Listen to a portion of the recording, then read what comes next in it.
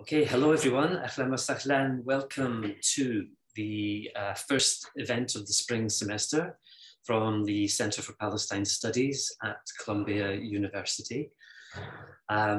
This is the first in our series this semester in our theme Palestine Library.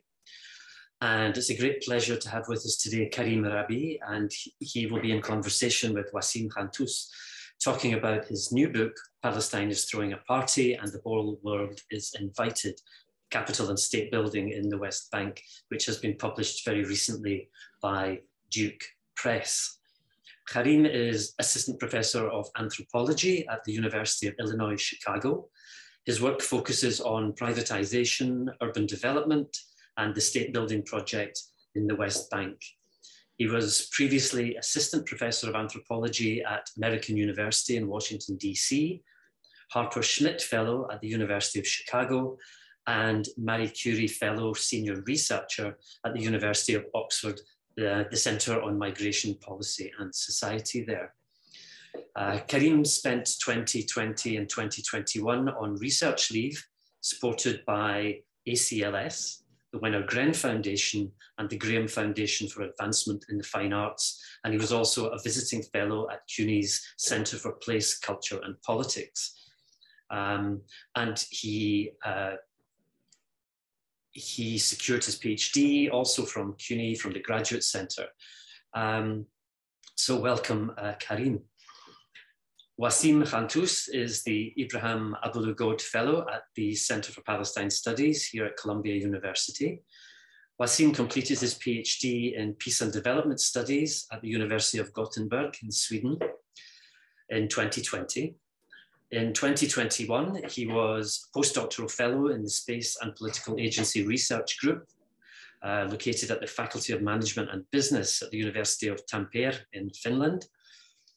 And previous to his academic career, he worked in several Palestinian and Israeli human rights organizations, most notably at the Badil Resource Center and Salam.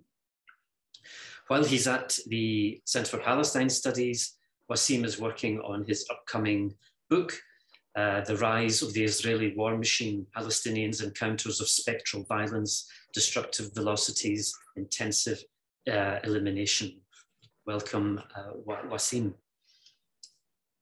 Okay, so just before we start, a couple of points of admin. If you have questions, please put them to our panelists in the Q&A function.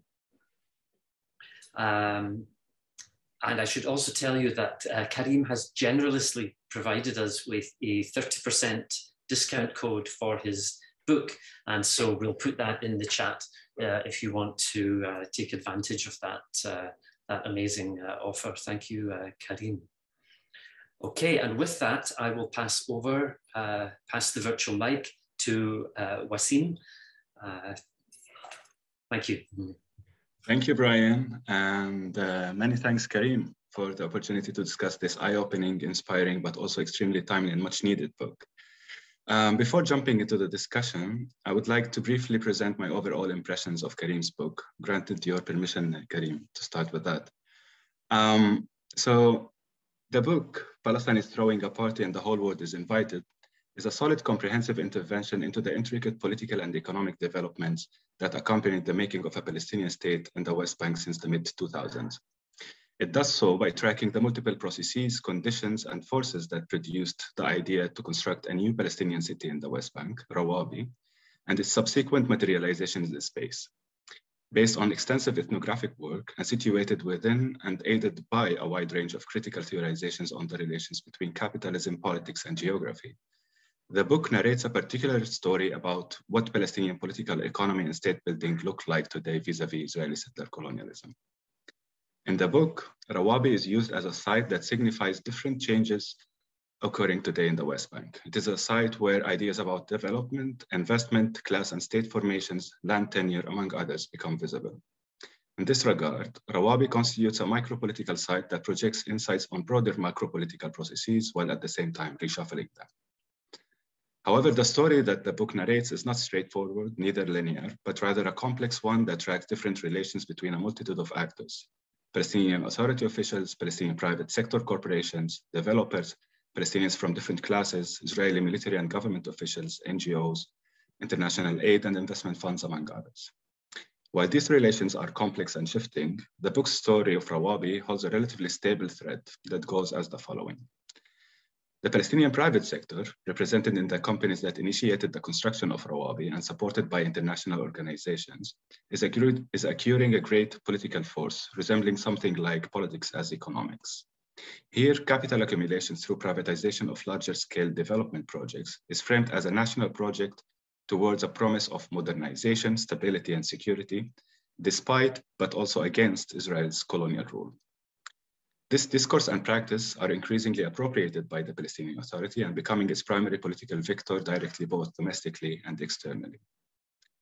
This rapprochement between the Palestinian public and private sectors signifies a shift where state-making is less about sovereignty and overall national development, but rather about jurisdiction that facilitates and frames privatized development projects as national goals and as a way to make the nation. By that, the Palestinian state does not confront Israeli settler colonial rule, but rather seeks motion and change through integration in the international economy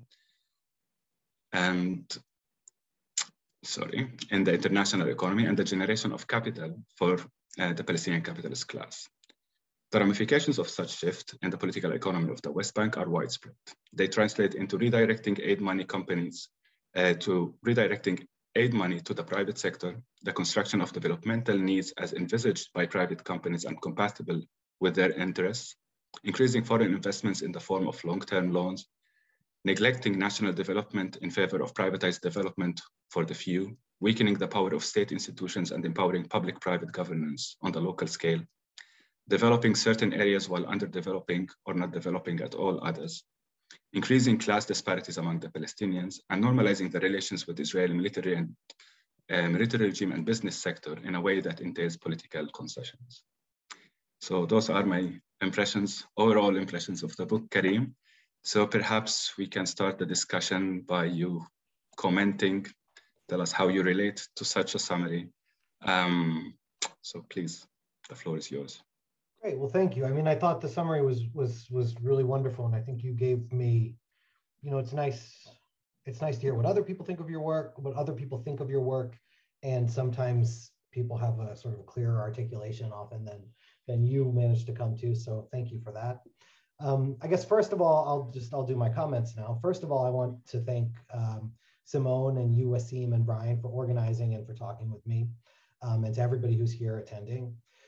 I'm pretty delighted to be here. I studied in New York. I've known some people involved with the center for many decades, including some of my closest friends and collaborators in this kind of work. So it really is my pleasure to be here today, although unfortunately on Zoom and not in the city. So the organizers have asked me to speak for 20 minutes or so before opening it up to a conversation, and I'd like to do a few things. First, to tell you a little bit about the book, what I did and what I think I was trying to do. Second, I'll read around a bit and introduce you to some of how my approach ended up leading me to where it did. And then I'll talk briefly about what I think my work can contribute right now in a period of both increased struggle in response to various kinds of Israeli violence, as well as increased attention on Palestine.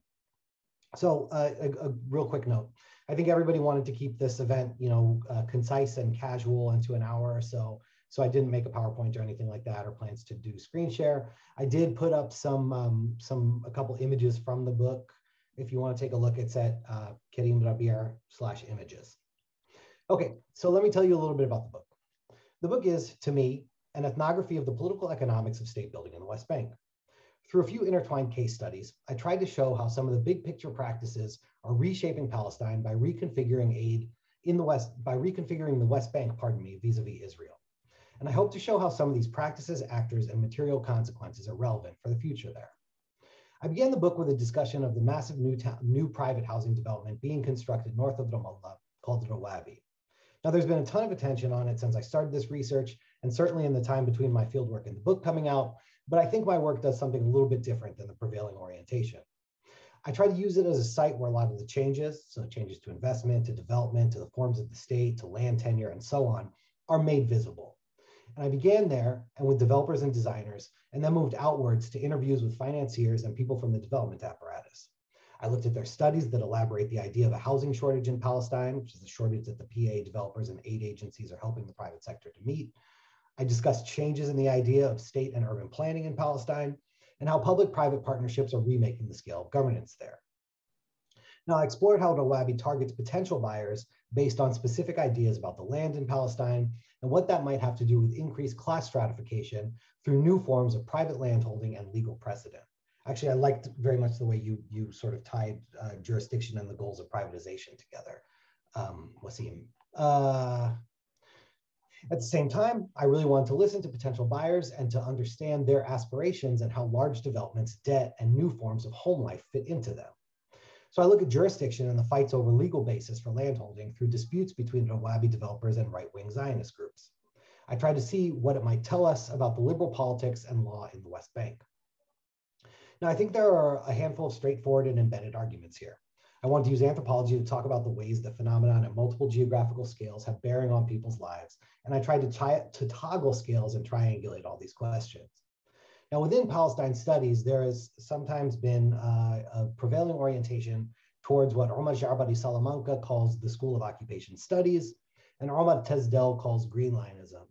And I think what my two Ahmad friends are identifying is, I think, a narrowing of analysis and method towards the occupation by first assuming it, and second, towards its present contours and appearances. So when I first started going for research as a diaspora Palestinian, I was interested not only in return, but in trying to look outwards. And I struggled to make sense of practices that I saw that aren't resistive in the ways that we might be predisposed to understand them. And I'll return to that in the last bit of my comments a little bit. I'm also a person who cares about cities, about Marx and political economy. And I think you can see all those things sort of toggling between everyday practices, capital, and the state that I'm sort of attempting. As for the politics of the book, I think it's been really illuminating to see how it's being received. I think it's going to look different for different readers. I hope it's read by Palestinians thinking about the state, capital, class stratification, forms of movement. Of course, I'm not alone in working in that mode, but I do think I make a couple of clear contributions there and about seeing capital and context as an object of study in Palestine. And what I mean is that the dynamics of capital and capitalism produce relations and contexts that can be seen historically and projected forward. I think class ought to be, once again, a greater part of the analysis. It also ought to be part of the discussions about the geographies of stratification and movement and unity. And once productive social relations, capital and class are on the table, I hope there's a basis to move outwards and see what possibilities actually are in Palestine and for interconnected struggles beyond it. So let me introduce you now to a couple of the framing arguments in the book and read a little bit. And take a sip of water. One thing I wish I'd been clearer about, and that the historian Mesna Qatil pushed me on in a recent talk, is, of course, being a historian, is the periodization. So it should have gone something like this. In 2005 was the Gaza pullout. 2007 was the split, and there were severe clashes and conflict. And then Fayyad comes to the scene shortly thereafter. And now, what I ought to have done more to emphasize that in the history of simultaneous geographical and political consolidation. Now, none of it was new, but there was a renewed emphasis in the West Bank at the expense of Gaza. And that's the context in which stabilization and stability talk were resonant. Mesna also made the point that technocracy was not a new current in Palestine, but that maybe Fayyad was a new kind of political figure, technocrat outside of the PLO, and in a way, someone rehabilitating the PA in the West Bank. So that's the context I found myself in. And now I'll read some. I first went to the West Bank for research in 2007, overly aware of the geographies of occupation and heavily influenced by work that described extreme fragmentation there. I saw the wall and the checkpoints and was immersed in scholarship that focused on people through the binary between the violence, overt, extreme, pervasive, of occupation, and the everyday micropolitics of resistance to it. But I also saw investment, accumulation, and class stratification, and began to wonder about acts that are not obviously resistive or practices framed as resistance that did not appear to be anti-occupation in a familiar way. So I wondered what it might mean that some of the fragmented places in the West Bank seemed to feel distant from the occupation. That year, I started to look at plans for industrial zones in the West Bank for truck-to-truck trade and the infrastructures of an economic peace based on separation between labor in the West Bank and commercial markets elsewhere. But ultimately, there was little I could learn about the zones. The idea had moved in and out of favor at various times, but few concrete steps were taken. However, and this is how I sort of intervened into discussions of NGOs and that whole thing, the plans and reports are still productive. And despite lack of progress, they were invoked, and the alphabet soup of international aid organizations and governments produced documents about them, and they oriented practice, funding, investment, and intervention. Those plans and the fantasy of circumscribed free labor markets told me that inclusion and integration, however unequal and uneven, are just as important to occupation as separation. Now, by 2008, I'd started to try to understand how racialized labor is manipulated through the occupation to benefit Israeli capital, and how structures of inclusion and incorporation map onto and come to define population. On the West Bank side, it seemed crucial to look at what Palestinians are doing to imagine and to continuously produce the idea and reality of Palestine, not simply by measuring the extent to which various projects can be counted as resistance, but by trying to understand what kind of social and political life are emerging around and within relations and common sense of occupation. Now, at that time, Rabie was just entering public perception and discourse, and although ground would not be broken until spring 2010, it seemed like an ideal place to analyze imaginary and real projects for state and market building, privatization, and social reproduction. Now, of course, it's still an ideal place, even though I should have foreseen the draw for others and the problems of crafting an intervention into a field that very quickly became saturated with opinions, representations, and analysis. So this sort of framed questions of political, economic, and social aspects of stabilization, state building, and market building built on that fantasy of separation. State building in the West Bank comes out of the Oslo period, but its logics do not begin there. It is, I argue, part of a longer-term project to stabilize Palestine within Israel and to reconcile contradictory imperatives. First is the overarching Israeli imperative to control the Palestinian territories and to do so with as little labor and capital as possible. Now, the earliest European Zionist settler colonists consciously imagined and produced a land without a people, an idea reiterated in practice and historiography that persists despite all evidence to the contrary. Jewish colonists knew they had much to gain from a subordinate and exploitable indigenous population, and they subjected Palestinians to their power. Now, Arab Palestinians and European Jewish Zionist colonists share intertwined histories and worlds. And Palestinians and Israelis are separated geographically and physically. They're separated by political formations like the occupation and otherwise that necessitate specific forms of state and civilian power and authority. Yet there, of course, can't be an occupied without an occupier, and the massive state structures and institutions that are produced within the occupying state, which is the generational political, racial, legal, military, and economic mechanisms to police the boundary, I think are coherent. And they're constituted by and constitutive of the settlement, colonization, and occupation of Palestine.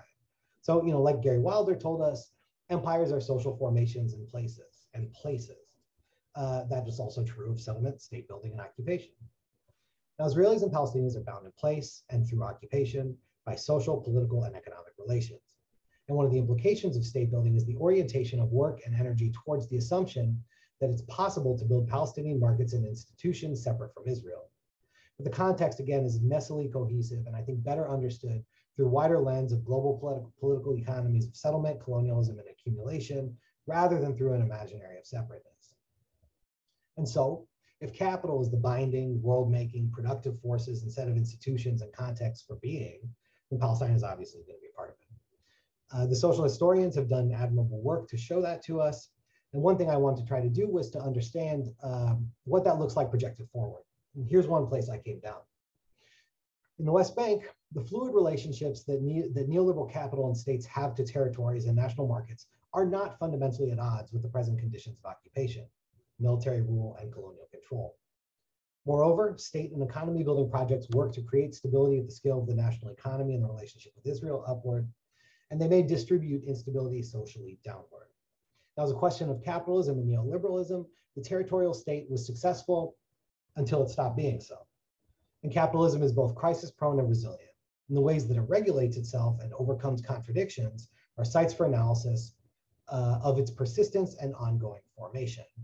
Now, power there is exercised, in general, I think, is exercised as a series of endless patches on a tire, but the wheel keeps moving. And unintended consequences continuously appear as both new problems and also for new opportunities for people who are able to take advantage of them. But if I'm really struggling with the specificity of Palestine and the generality of global capital, place became really important for me to work to understand. And Rabie is a helpful site for analysis because I think it can be a solution to problems from the perspective of capital, accumulation and fixity to protect capital from the wider situation. It's also a part of a trend that David Harvey described in his discussion of the Grundrisse and with me recently when we were talking about this book, towards fixed capital that is disaggregated from not only production, but also social reproduction. So I think Rawabi might establish certain ideas in the landscape. It's a node, but also people live there, and their conceptions and lives are, or will increasingly be, formed in relation to that place and new types of places in general. So I'm reading again. Coalitions of actors create new forms of economic life and market participation. They do not simply emerge from nowhere. They can exist in new places like this housing development, for example, where developers influence and cultivate consumers and incorporate participants. At the international scale, aid is being reconfigured as funding for the private sector through the government. And in response to growing privatization and available credit, not to mention decades of exhausting political and social circumstances, consumers are taking on increased debt burdens for the chance to live in the new town.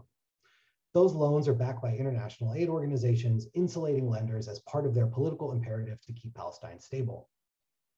Almost as in aspect, Palestine, the idea of Palestine, the administration of Palestine, Palestinians, is today suspended by and within Israeli political, economic, and geographic imperatives. In many forms of human intervention, international aid and global investment, local projects, and forms of agency work to differentiate Palestine and Israel, yet maintain them as part of the same whole, one in which Palestine is a subordinate state, territory, and market within Israel. Private development as a form of state and economy building is one such project. And that's why, for example, the Rawabi thing became such a big deal so far in advance of its physical manifestation, because for different types of actors, interests, and classes, it had already become an idea and a site on which to cultivate new forms of political organization, economic investment, and class aspiration that had previously lacked clear forms or outlets. And although there's a constant movement, the process has a stabilizing function at the scale of its relationship with Israel. Rawabi fixes ideas from a specific moment in time on the ground, in the law, and in the polity to organize the structure of possibilities for future initiatives and activity. As a mechanism for class stratification and accumulation, private housing, much of it debt financed, is itself a site for international intervention. As such development projects become a national priority for the PA and the donors, they're altering the experiences of those Palestinians inside who are unable to afford to participate or who are otherwise outside of its scope. Plans premised on class aspiration are potentially inclusive, as well as terminally exclusive. And absent the right of return for Palestinians, and return being in this instance contingent on affordability, class is a vector for return, and a primary way diaspora relations to Palestine are sort of being shaped. So this whole thing, I think, is one unintended consequence for the nation. Here's another way of putting it that might tie it together a bit. Urban space is made and remade. The Rawabi process fixes capital at some points in the landscape and destabilizes it at others. And the creation of the new town will reverberate throughout West Bank localities and in terms of current and future relationships between the state and formation and Israel. As land registration and land tenure change, emphasis is placed on individual owners buying and selling land, in contrast to historical collective family rights. As the PA increasingly supports and funds privatization of large blocks of land and private development at a large scale, the likelihood increases that other locales will be underfunded or defunded altogether. International organizations are giving money to the private sector through the PA, and together, private developers and NGOs contribute to refocus PA priorities. Documents drawn up for and by donors increasingly acquire political relevance, and their principles materialize through investment and fixed capital. PA has long been ceding public functions to the private sector, and Rawabi was, at least at the early stages, attaching itself explicitly to the state building agenda and rhetoric. So the point here is that I found Rawabi a useful starting place because I think it reconciles ideology, intervention, practice, and people. Now just let me get to the last part of this and talk a little bit about what I think this might have to do with what's going on in Palestine at present. I admit on a personal level, it's often hard to talk about capital and aspiration and stratification right now. It's sometimes hard to convince myself or others about an approach that tries to move beyond analysis of subjugation and resistance when the biggest story right now, and the thing that we all ought to be focusing on, is precisely another ebullition in Jerusalem or in Gaza and the more visible and widespread Palestinian unity in response. What I can offer is, I think, a way to situate some of it. I recently read around in Harsha Walia's new book, and she describes borders and bordering as forms of racial capitalist statecraft. I think that starts to get us towards the state dimensions of these questions. Or there's the way Bashir Abu Menna put it in a talk in May or June with Nadia. The reason that we're seeing resistance inside and in Gaza is precisely because they're not what he called the Oslo territories. So if stabilization is an ongoing set of practices that emerge through Oslo, it also helps to understand the recent visibility of settlers and settler violence inside. And here's how I put it in the book.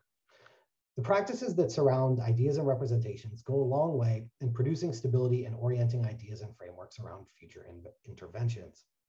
In a Middle East characterized by the widespread resistance to autocratic regimes, resistance that has often been inspired by the Palestinian struggle against colonization and Israeli occupation, Ramallah might be, in some ways and for some people, one of the more insulated and stable places in the region. In terms of class aspiration and stability, there are not many places in the West Bank other than Ramallah where a refracted image of normal everyday life is permissible. It's something that Ghantous talks really sort of movingly about. Palestine refers to less and less territory and fewer Palestinians. At the same time, as a target of interventions, it does much more work. Economic interventions orient Palestine towards the global market. Lisa Taraki is one of the sort of primary people to read about that. And the Palestine of the West Bank stands in for historic Palestine, Gaza, and the diaspora, and comes to limit wider possibilities. As far as Palestinian cities are concerned, Ramallah and its surrounding areas are the primary sites for development as market building, and they exist in a vacuum enabled by the distribution of Israeli state violence elsewhere. Moreover, Ramallah is an idea and a representation that circulates to further these plans and interventions, and a place where an image for aspiration and growth as politics. So I think one of the things that I sort of kept in mind with all that is that for me, much of the Zionist imperative is predicated on erasure, both physical and in terms of making it impossible to live as an indigenous person. And I think that, Patrick Wolf and his discussion of settler colonialism has been taken up in a lot of ham-handed ways. But I think it's one of the things that's worth remembering is that he was responding to an argument within genocide studies and proposed eliminationist logic as an alternative, as a way to understand a complex agglomeration of forces operating at the level of the Israeli state and polity. And that logic brings with it new contexts and possibilities to disaggregate Palestinians from their land and life worlds, to attach them elsewhere, as it also is part of what I sort of mentioned previously, the kind of like the generational institution building.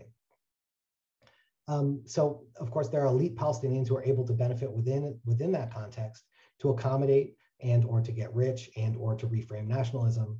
And they're not doing it by confrontation, but by presenting an alternative. So, I mean, now maybe, the last months, maybe this is the moment that all these focused investments in market building and stabilization fail. I don't know.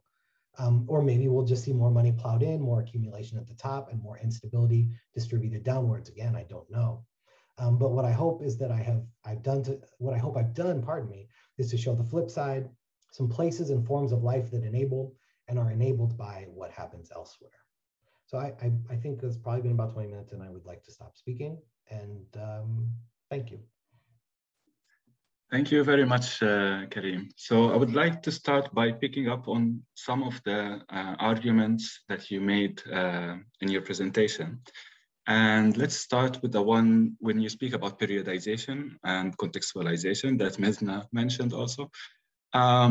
So for me, of course, I mean, this whole project, it is tied to the Oslo Accords, but even predating the Oslo Accords, if you speak about economic peace that, the US has been propagating for a long time now, not only in Palestine, Israel, but also between Israel and the region. But I mean, there were particular events that preceded the Fayyad speech that I would like to take this, that I think if we look at them, we could have maybe more understanding about what enabled actually the acceleration of this privatization process that you speak about. So basically, you mentioned briefly the events, these preceding events, namely the Second Intifada, the siege period, Hamas winning the Palestinian elections, followed by international boycott, the internal split between Fatah and Hamas, and Fatah's eventual takeover of the Palestinian Legislative Council in the West Bank. So what I wondered whether these latter events have more to offer than a mere background. in particular, given the sheer volume of destruction and violence they inflicted, and the political configurations that took place during that period, such as the establishment of the Quartet, whose main role is to strengthen the Palestinian economy and achieve stability, and whose head at the time, Tony Blair, and as we know from your book, seemed to be in close connections to the company that constructed Rawadi. That in addition to a massive reorganization of the Palestinian security apparatus, which is crucial for ensuring investment in Palestine. So for me, all of this looks more like it's more than a mere shock doctrine that facilitates privatization. It is an opportunity, of course, to reconfigure the Palestinian economy and politics in its entirety. So what I wonder about is, to what extent have you examined the relevance of these events? If so, like what did they reveal? And if not, what do you think they could offer to the arguments that you make in the book? Back to you, Kareem. I mean, I think you're right. I think that you have identified something. The reason that I think Mesna put it to me that way and that I put it in the talk is that I think that she and you are right, that there's a sort of a longer history to these trends. I mean, I think that what I was trying to do with that little bit of the presentation and that sort of discussion in the book I mean, I think we agree, right? And I think that what I'm trying to do is to push back on the idea that all of this is new. Suddenly there's this new stuff that's happening that has no sort of analog. And I think that what you're doing is correct and is, would be the basis for like a much stronger kind of historical argument and historical articulation than the one that I made. I think that what I was trying to do there was to push back on the sort of like analytical approach that took all this as the newest thing in the world, that it was somehow an imposition on Palestine. I think that like if I try to think back a little bit on writing it, that felt really relevant to me. Make the sort of imperative to make the argument that this isn't new, and here's why I think this is new, even though that there's sort of like investment, literal, but I mean, also metaphorical or whatever, in making this appear new.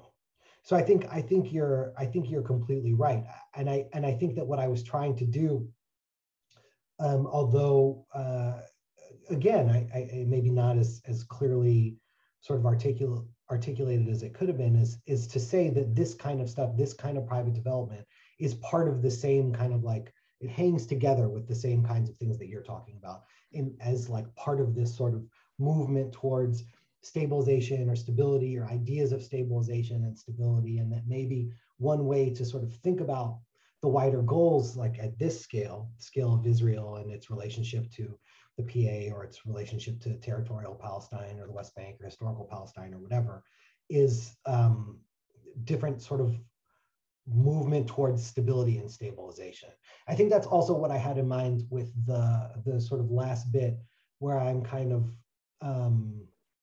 like vamping a little bit on Patrick Wolf, is that I think that that's where the logic hangs together. They're sort of like pushing something some places, building things up in other places. I mean, I think the sort of like relative stability and security of Ramallah is a direct outcome of the sort of violence and aggression and prerogative that you see elsewhere, and not just the sort of open violence. I mean, stability of violence the stability of Ramallah is also a direct outcome of like center of life policies and things like that. I saw, we have somebody on the call, Fayyad, who does a lot of really smart and wonderful work on this topic. But like, I mean, I think that that's sort of what I was trying to do. Okay, yeah, so I mean, now I'm just swimming around in this, but like, talk about the sort of the direction. No, yeah, definitely. So let's take the point that you raised now, the logic of elimination, Patrick Wolf's work, further. So basically, my second question is about two interconnected points that you raise in the book that happened during the negotiation sessions between the PA, the Masar company representatives, international representatives, and Israeli military and government officials. And those 2 points The first is when Israel approved the construction of the access road that leads to Rawabi and passes in Area C, it approved it only temporarily, making it subject to constant renewal. The second point is that during these negotiations, Israel's approval of infrastructure, such as the road that we spoke about, were tied to political concessions on the PA part. You referred to one incident in which the PA withdrew its request to become a member of one of the international organizations. So this is the expense paid, the political concessions. So the question here is, could the temporariness of Israeli approvals work as a mechanism to perpetually extort political concessions from the PA? How does this feed into understanding the ways in which Israel's logic of elimination is operating today? But also, can you tell us more about other examples of political concessions that were made during those negotiations that you know of? That was the primary one, I think, that was publicized at the time. It was the, correct me if I'm wrong, it was the WTO. Is that right? I'm blanking a little bit on the details. And I think that, I mean, there's some stuff that I heard about anecdotally that I don't know is how true it is, so I didn't put it in the book, and I won't talk about it here. But I think that, like, to answer your question in a way that is possible, I think that it's part of the whole sort of process of putting, you know, the demands of private development into the sort of like scale of the state and scale of the national priority is one thing that I talked about a lot in the book. And I mean, as far as your argument about the sort of temporariness or constant renewal of the access road, I mean, of course, that's exactly what it is. You know, is exactly about sort of creating some kind of stability that is never actually stable. You know, I mean, that's one of the things that, like, you know, like with everything in Palestine, I mean, the Israelis have a valve that they can close at any moment. I think in the case of that access road, or in the case of the, you know, the checkpoint that's near the housing development, I think it's quite clear that they, you know, they have a valve that they can close. And what you're talking about is exactly like the tension that I tried to express between, like, the sort of like massive investment in stabilization, stable infrastructures, huge things, but then the sort of like constant renewal, temporariness, instability of it all. And okay, we'll get back also if you think about something, how this also could project into Israel's eliminatory process or practices or mechanisms, in the sense that, I mean, it co-opts at the same time, it constantly, so this whole project is constantly dependent on Israel, but at the same time, it allows relative expansion of Palestinians over areas A, of course. We're not speaking about areas A, B, or C, definitely. But at the same time, it constantly, so maybe there's something more to discover about how Israel's logic of elimination actually translates into this mechanism.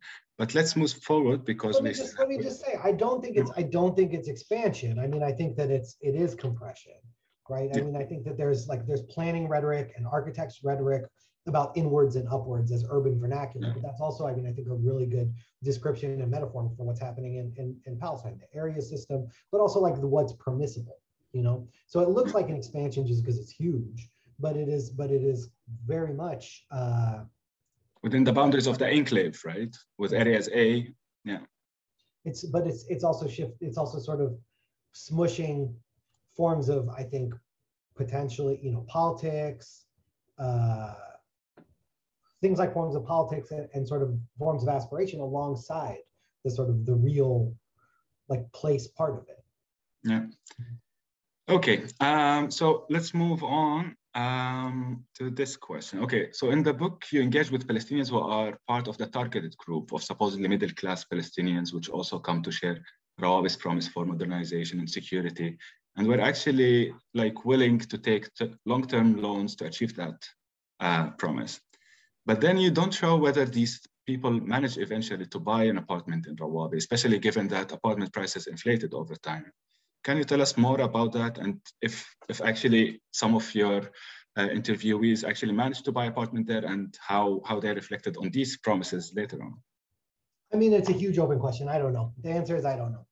I think that they were important for me to talk about because I wanted to understand how they were sort of articulating their relationship to the place and to time. So one thing that I wrote about a little bit in that section is, I interviewed a few people, but one guy I sort of quote from at length, who really sort of understood taking on a loan as a form of sort of personal stability and aspiration. And I found that really surprising because we were talking just after the worldwide financial collapse, financial crisis that happened as a result to a large degree of like questionable loans. And I was really struck that he said things like, taking on it's like a 30-year commitment. It's a 30-year sort of like way to project forward, sort of his mind and his relationship to his family and stuff like that. I think the flip side of it, and like, I mean, part of it is just like, I finished the research. I don't know. That's not a very satisfying answer, but it's an honest one. The other thing is that I think that a lot of this got stalled. And I think that the interesting part of this discussion and of your question to me is like, who gets left holding, who gets, so if developers are insulated at the top by sort of loan guarantees, by money coming in from sort of foreign aid that's scaffolding their project or scaffolding their loans, like what you're seeing is the distribution of instability downwards to these people. Let's say the project never gets fully built and people have taken out loans already, because they are giving out loans already. What happens to those people and their mortgages? I mean, I think that it's just the sort of like the process and the sort of continual distribution of instability downwards was what I wanted to try to show in that section, while at the same time people are understanding it as potential for stability. Okay, good. Thanks, Kareem. Can I answer your question? Yep. Okay. Definitely. So, because I have many questions and I would like to, go through as much as possible. So in the book, you trace the power of Masar, the company initiated and later on constructed Rawabi, as part of a larger global network of investment funds, think tanks, or action tanks, NGOs, among others. The Portland Trust, in particular, seems to be particularly powerful. It played a huge role in constructing the idea of a need for more housing in Palestine, which you question in the book, and you provide evidence to that. And later, it facilitates Rawabi's approval among the PA and Israel. Can you tell us more about the Portland Trust, about its role in constructing the idea of housing shortage in the West Bank, as well as its relations to Israel and the PA? Well, this is one of those things that was also sort of like, you really hit a wall when you're trying to do research on things like this. I mean, I think that what I tried to show was that there are sort of narratives, or what's the word for like comic books, the sort of like first moment, like first story, what am I, anyway, they're sort of like origin stories to the firm, and to the idea of what happened and why, sort of like a lot of the story of Rawabi is the story of this one guy, Masri. But what I tried to show in that section is like, there are people who were working in this mode, who are trying to think of ways to do stabilization and to do capital accumulation. And the Portland Trust was one of the main ones, as sort of like an investment think tank, basically. And one of the things that they did is they as part of the sort of like, they sort of facilitated jump starting the move towards large scale development in Palestine, and did a lot of the sort of like thinking behind changes in land tenure, forms of investment that could come in, the sort of like viability of it. And the thing that you mentioned is one thing that they did, but not just them. I mean, UN agencies were involved with it, PA agencies were involved in it, is all these studies that of the housing market that make claims that there's a housing shortage in Palestine. And one of the things that I tried to do is to show is to look at these studies pretty closely, and to say that what they're talking about is a housing shortage for the kind of housing that they can give mortgages for and profit from. So like the specific kind of housing that is part of the sort of jump-starting this market and this real estate market and this relationship to privatization and land tenure and stuff like that. I mean, if you wanted to solve a housing shortage, you would just build public housing. You know, I mean, that's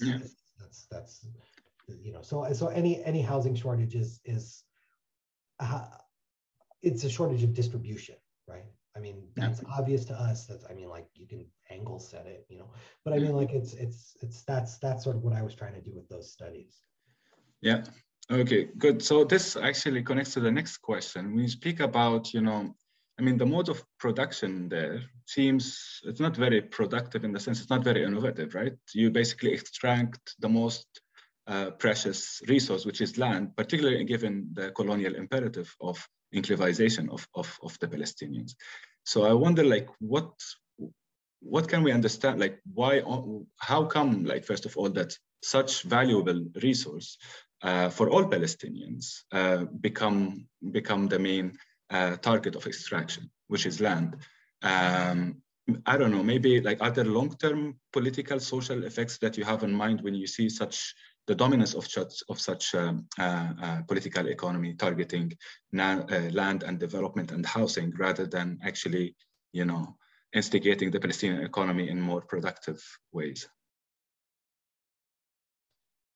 I mean, I think that, like, you know, one of the things that I tried to do again is like in the discussion of the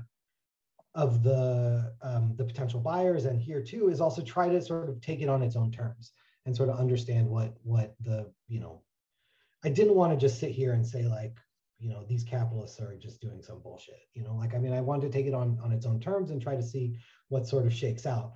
I mean, I think in this instance, like, you know, when they say things like there's a lack of capacity in the PA, or there aren't really sort of opportunities to do industrial production or something like that, I mean, I think they're right. You know, I think those are like accurate statements.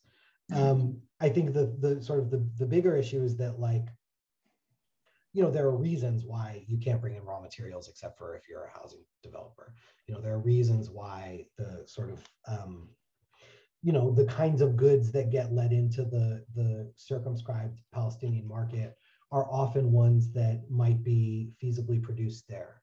You know, there are things that you know, I guess there are like there's a lot of things that make it such that land in A and B is really the only resource that they have available to them.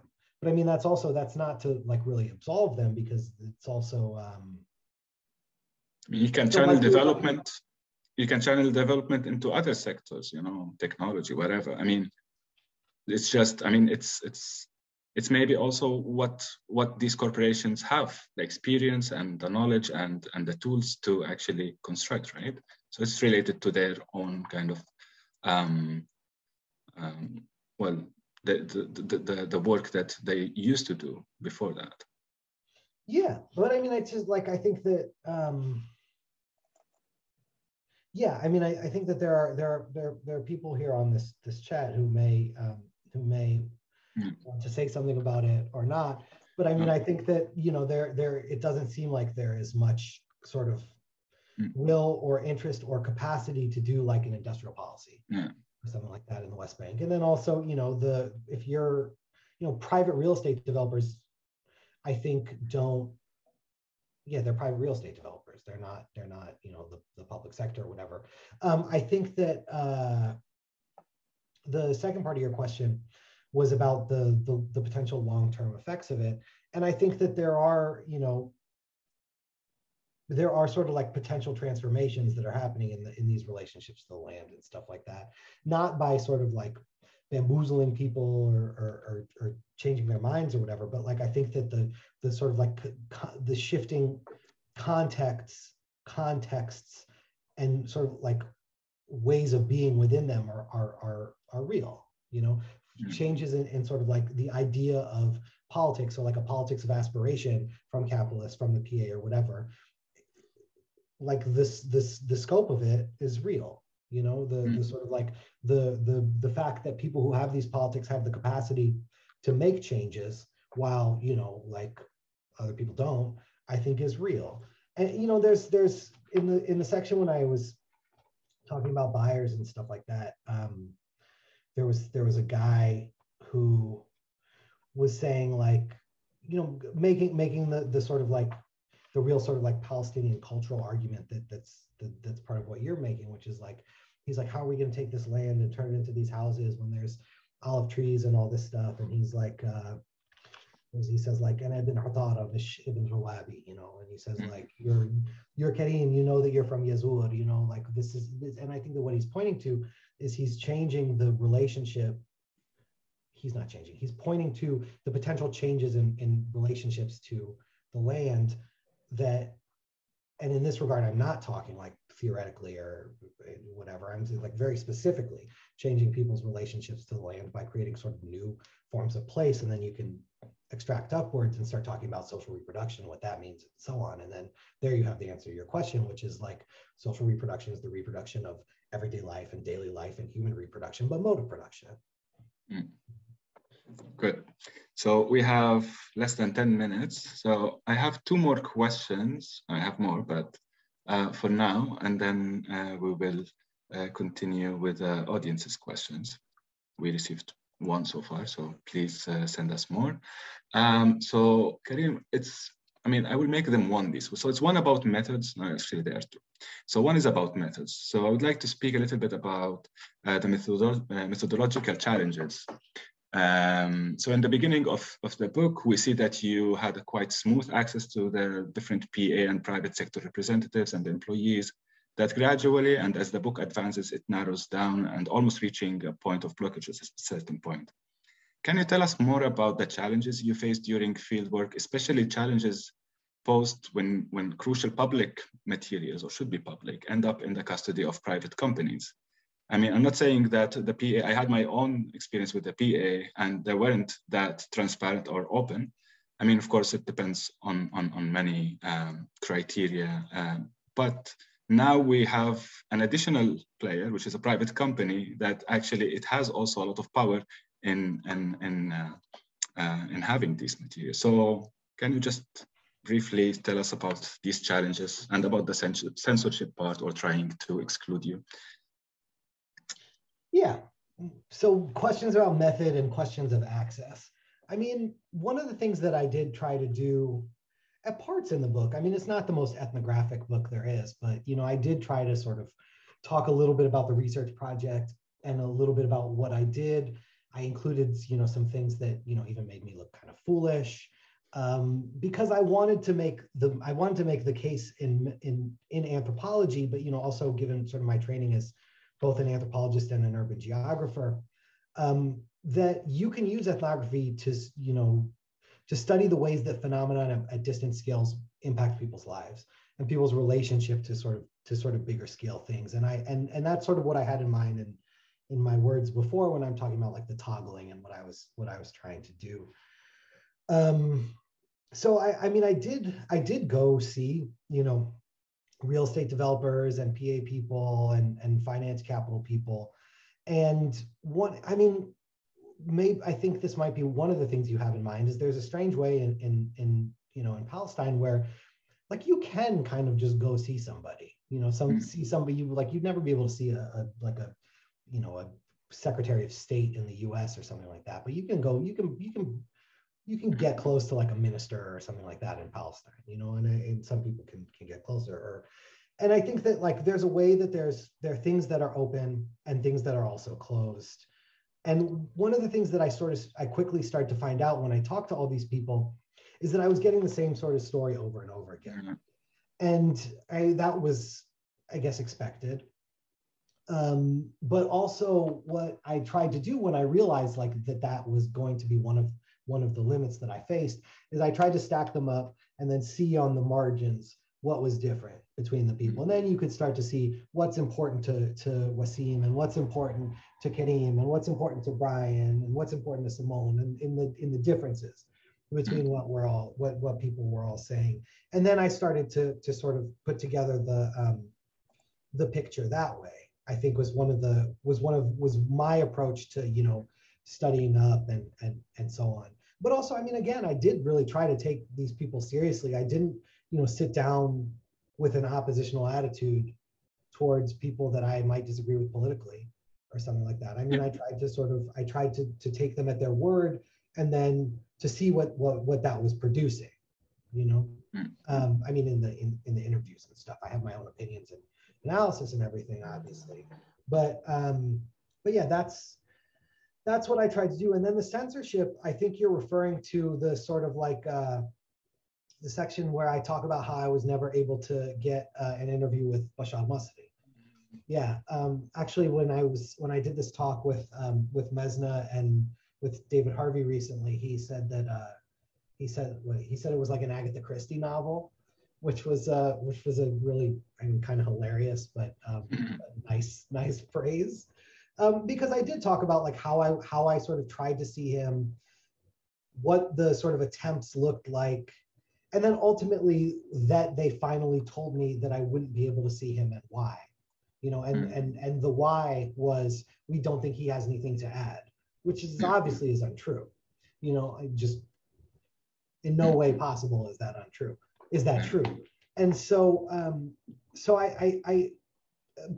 think that, and then I later heard from a former employee who I don't quote by name, obviously, that, you know, that they did sort of get skeptical of me and start to decide not to, like, that the idea was that if I didn't talk to Masri, it would destabilize the whole project, what I was doing. That's at least what somebody said, like, oh, if he doesn't have Masri, he doesn't have the work, which, as I say in that chapter, like, well, it's anthropology, everything is data, you know, like,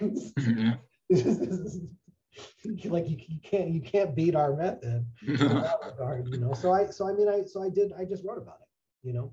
And that was actually something that you know, when a professor, when I was in grad school a million years ago, pushed me on, is I had a lot of that stuff kind of buried in a previous iteration of this, buried in footnotes and things, and he was like, I think this is actually the story of this is an important part of the story that you need to give more sort of room to, and you're not the only person to bring it up. Also, like, I mean, I put it in because I thought it helped set the scene for what this kind of research looks like. I thought parts of it were funny, you know. But yeah, I mean, I think that was the goal there. Cool. Sorry, Kareem, are you done? Sure. Last question before we have two questions from the audience. So let's hope for one more. So my last question, briefly, so for me, the book is an acrobatic one. It is interdisciplinary, follows multiplicity of processes and actors, constantly travels across scales. It is not an easy task, but you did a really great job in this regard. So my question here is, how did you manage to track all these messiness and still make a coherent, synchronized, and well-balanced analysis?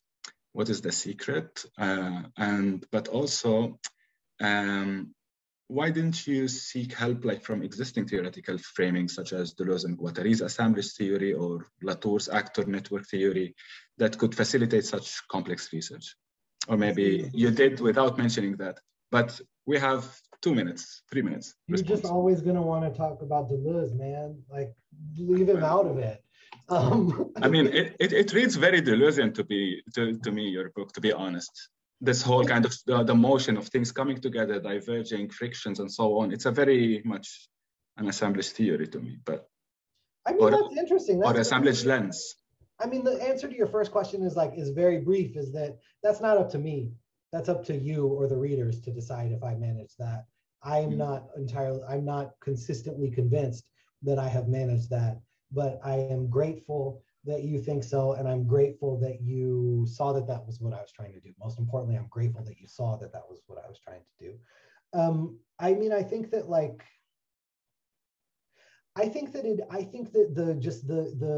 the theoretical ground that I'm working within is just a different one.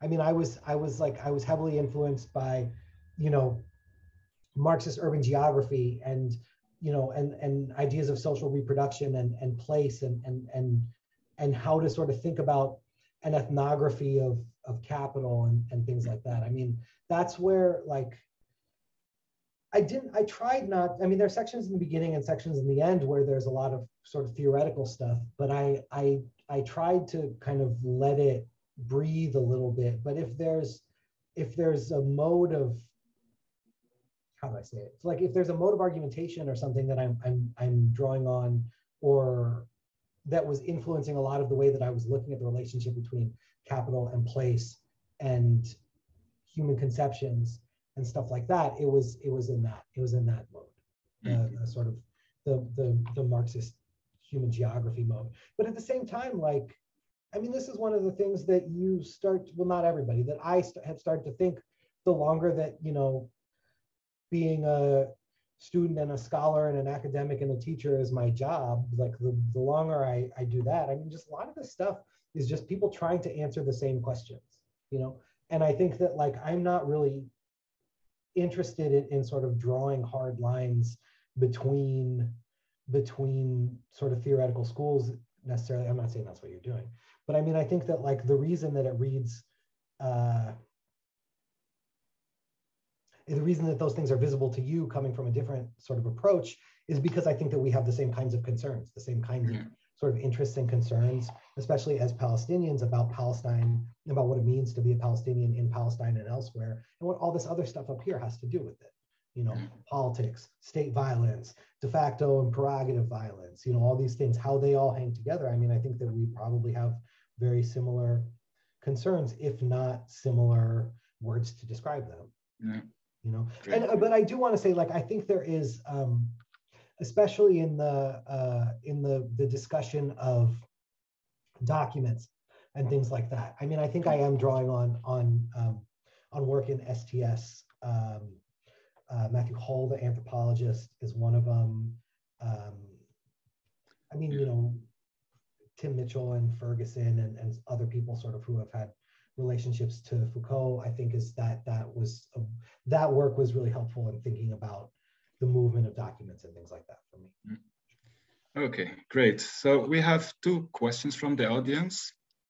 The first is from Raja Khalidi.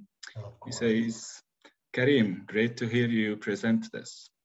What do you make of the big difference between Rabie, the dream aspiration of a neoliberal future for a new class formation 10 years ago, and Rabie, the reality today of a failed social project of a new city and the unintended consequence of Palestinians from Israel viewing it as their new city in the West Bank? Does this reflect poor planning and market analysis by its social engineers, or simply the law of unintended social consequences? To you, Kareem. Thank you, Raja. It's delightful. I wish I could see your face. I'm sorry I can't, but thank you for the question. Well, I haven't been able to go back in forever because I unexpectedly moved jobs and in the pandemic. I had planned to be there all last year, and I think I probably would have been better able to answer this question. So I'm not gonna pretend like I have a very strong answer for you. Does it reflect poor planning or unintended consequences? I mean, I think that one of the things that I tried to do, I think you probably would disagree with this, is to talk about like the process of planning or the act of planning rather than the outcome of planning. And so I think that the like, this is just planning. There are consequences that are unintended and intended. And I realize that I'm sounding like an academic who's like refusing to make a point, which maybe I'm kind of am being right now. But I think one of the things that is interesting, and I think that you, I'm talking to Raja again, saw from the beginning is like, I think you had a pretty clear sense for why you didn't think it would work. And we had, sort of arguments and discussions where I sort of tried to reframe the question and say like, well, this is why it works, because it's changing land tenure, or it's changing the relationship of aid to the PA, or it's doing something in that mode. So I do think actually there's a way that if we must talk about sort of success and failure, like I don't think that the plans for like multiple Rawabis that they had sort of thought that they would do, like, you know, when they started planning this project in 2010, like, I don't think that that's realistic. I don't think that that's anywhere close to being the case. But I do think that they have succeeded quite a bit in sort of creating precedent for changes in land tenure, for sort of chipping at the sort of social barriers towards long-term mortgages and bringing in mortgage financing, towards sort of creating new mechanisms for aid to move through the PA, things like that. I mean, I think that those are precedents that exist because of and through this project. And I think that they've happened. Kareem? Yeah. Can we take 2 more questions? And we have 7 minutes left, or 6. Shall I read 2 more questions and then you try to answer both of them? Sure. Okay. So the first is climate change and environmental sustainability dealt with in the housing development that you studied? Can you talk about the relationship of Rawabi to the overall neoliberal processes of responsibilization already in place in Palestine, as in the World Bank project to responsibilize electricity consumers as a means of channeling national aspirations? You've talked about Israel's use of Rawabi axis as a valve, but I'm interested in the larger globalization context as well, NGO agenda setting, etc. If this makes any sense, I'd like to hear about the changes in, so the second question is that if this makes any sense, I'd like to hear about the changes in family social structures promoted by this kind of investment. I'm thinking about Rawabi and how it's structured to a new kind of family unit and a new way of life and new dreams and so on. And what is the impact of that in the narration of the Palestinian National Project? Okay, well, thank you. Please. Thank you to the... They are anonymous. I don't know who sent them. Well, thank you to anonymous participants. Is climate change and the environment dealt with? What does it have to do with other sort of like neoliberalization projects, responsibility mechanisms like electricity consumption and stuff like that? I think that, I mean, climate change and the environment is dealt with like rhetorically. There's this idea that it's a green city. There's this idea that it's energy efficient and things like that. But I'm not sure. I mean, I say I'm not sure. I mean, I mean it. I don't know the answer in any real way. I think that there are, you know, if we sort of move the frame again, there are arguments and counter arguments about like stewardship of the land. So one of the sort of arguments that Rawabi developers make and sort of Israeli critics, especially critics in the settlement nearby, make are about the environment and about sort of appropriate stewardship. And I think that's one of the ways that this argument is articulated. But again, that's not, I don't think, like dealing with climate change.